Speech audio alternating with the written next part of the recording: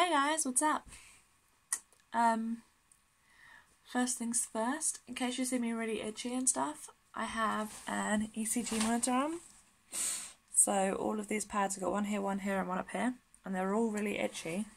And they're linked to this box, which has two buttons that I have no idea what they do, and I'm really scared I'm going to hit them by accident and ruin the entire thing, because I have to wear it for 7 days. I had to go all the way to London to get this fitted. Takes 5 minutes to fit one of these. Took us over an hour and almost 2 hours to get there. It was really stupid, and we have to go return it on Monday. So yeah, that's that. I have replacements, but I feel really bad if I keep replacing them because I have enough to replace it every day, so it doesn't get too bad. Because I told them last time I had a really bad reaction to them, and it was disgusting. But they're not recyclable, so I feel really bad if I keep using them and throwing them away. So I'm trying to stick it out as long as possible. But anyway, back to the actual point. 5 things of what not to say or do with someone who is disabled. This is my opinion, so some other people might be like, oh, that's fine. But I've tried to put what to do instead, maybe. But that doesn't necessarily apply to all of them. So number 1, do not, under any circumstances, move someone's mobility aid without asking. I had someone the other day who, I don't know them, and they were like, oh, let me help you, and started pushing me in my wheelchair. And I was like, no, please don't. And he was like, no, it's fine. I was like, no, please stop, because it's really scary. You have no control over it. And he pushed me in the wrong direction. So that was wonderful. And I know he was trying to help, but it's just not okay. It's like if someone went up to you, picked you up, and carried you off somewhere and was like, no, it's fine. It's not fine. If you need to move someone's walking stick, if it's in the way, ask them to do it, because if they don't know where it is, they're then stuck, and it's very scary.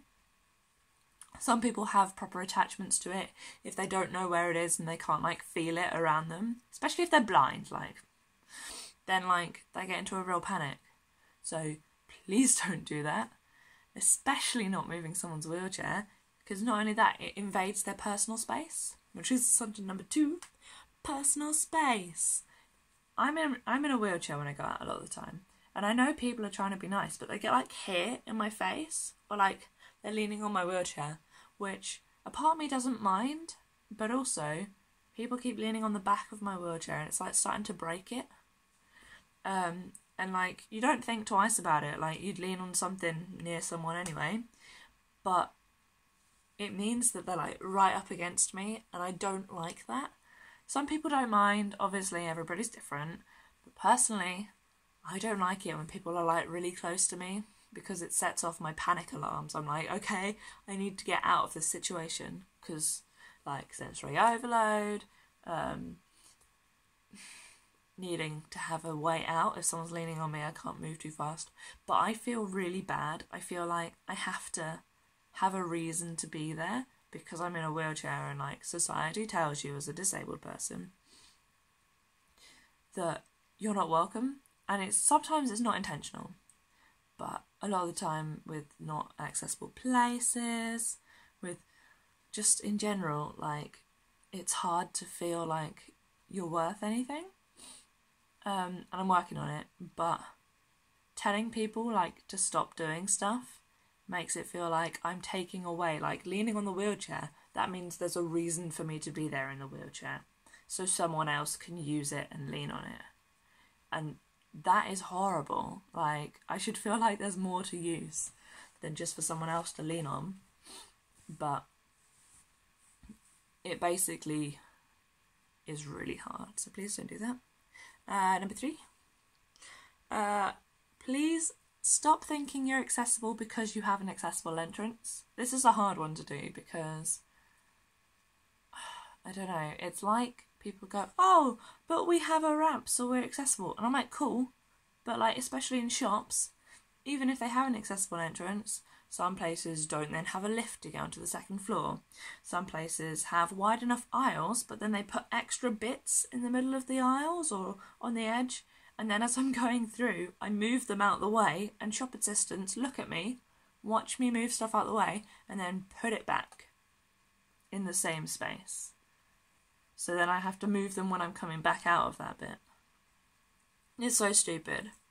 And there are other little bits like cafes, just because like they had like a ramp, and they were like, yeah, it's fine. But I went to a place and it said on the door, ask at the till for the ramp. You had to go inside to get the ramp. I'm in a wheelchair. Luckily, I had my mum with me, and she left me outside in the street, which makes me panic. I don't like that, especially because it was in London, so I don't know London so well. So I wouldn't be able to like see any of my friends and be like, hey, chat with me, so I'm not on my own. She had to go inside, get the ramp, come outside, put it down. The door didn't stay open, so we had to push the door open as we were going up the ramp and into the thing. Nobody stopped to help. And that's just not helpful. Number 4, do not ignore them.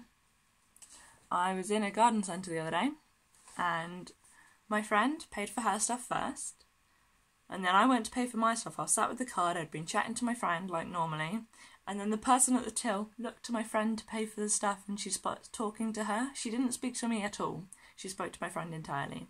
This happens a lot, especially because like if you're in a wheelchair, people automatically assume you have learning difficulties.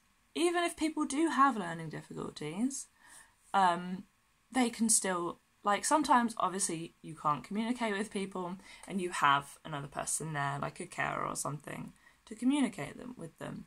But not all disabled people need that person. I had my friend with me, A, because we were hanging out, B, because I needed someone to push me. I can't push myself, but I can talk. It's just really annoying. Like, it happens a lot. People are like, it's just one incident, but literally it happens all the time. People automatically assume and talk to the people stood up around me, if I'm with a group of people, or whoever's pushing me in the chair, and don't talk to me. And they're like, oh, does she, and talk about me, but to the other people, because I'm in the chair. And I'm like, hi, I can talk. Up until a year ago, a year ago I wasn't really able-bodied, but I could walk around. Like, up until 5 years ago, I was an able-bodied person, and not necessarily, even if you weren't, like, if you spend the entirety of your life disabled, sometimes you can still speak to the people, you know? Not all the time. Sometimes it's difficult. But assessing like, trying to talk to the person first is probably the best bet. Okay? Unless the person behind them starts to talk to you first, which probably indicates, hi, this person can't communicate, I'm communicating for them. Unless that happens, assume that the disabled person can talk, because it's really disheartening to not be able to have your own communication. And finally, number 5, stop making them feel less than we already feel. That is a weird title for this one, but it just basically is because, like, I've had situations where, like, in church people have been like, have you tried praying? Maybe that will make you feel better. Have you tried yoga? Have you tried this? Which implies you haven't tried everything. It's probably your fault. That may not be what you think you're saying, but that's what it comes across as. Plus, I'm not allowed to do yoga. I have hypermobility. If you do yoga and you have hypermobility, you're stretching the already stretchy joints and possibly making it worse. So everybody that keeps going, oh, yoga will fix everything. Oh, maybe you should be vegan. No. Plus, if I'm vegan, I can't eat crap. Like, I can't eat so much stuff already. Where am I going to get my food groups? Words. But yeah, like, there are so many different things that I've heard people say of what people say to them that just make them feel so much less. Like, some people are really horrible. Like, go home, you shouldn't be out. What you doing in a wheelchair? Even just not even saying anything, just looking. Like, I get so many looks like, when I'm going around in a wheelchair. And I'm like, no, stop judging me. Plus, as someone who can walk a little bit and is in a wheelchair, when I get up and then walk about or get up to stretch my legs because my legs hurt from sitting down too much, I get so many looks like, oh yeah, she's definitely faking it. You're not really in a wheelchair, are you? Why do you need a wheelchair if you can walk and stuff like that? And like, it's just not helpful. We already feel bad enough. Don't make it worse. Okay. That was a really long video. It's been 10 minutes. I'm so sorry. But I hope you enjoyed it. And I will see you next time when hopefully I won't be this itchy. Bye.